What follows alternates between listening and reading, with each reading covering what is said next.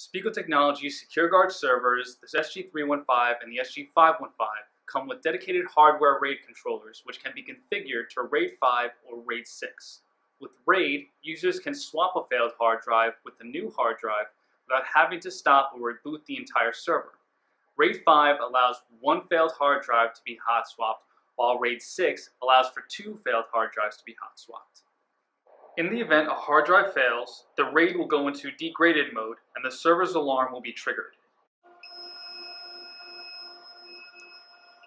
Remove the server's faceplate to see which hard drive has failed. The hard drive bay with a solid red LED has the failed hard drive. Contact the Speco technical support team to verify the issue. Once confirmed and documented, you will be connected with Speco's customer service team who will put in an overnight order for the replacement hard drive. In the meantime, you can silence the alarm by going into the RAID control manager found on the desktop interface of the server. Once you receive the replacement hard drive, you will need to remove the hard drive bay with the failed drive. Be sure to confirm the bay you're pulling out is the bay with the failed hard drive.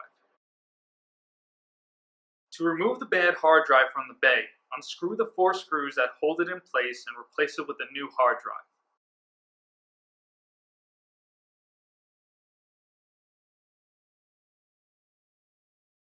Once the new hard drive is screwed in, slide the hard drive bay back into the slot.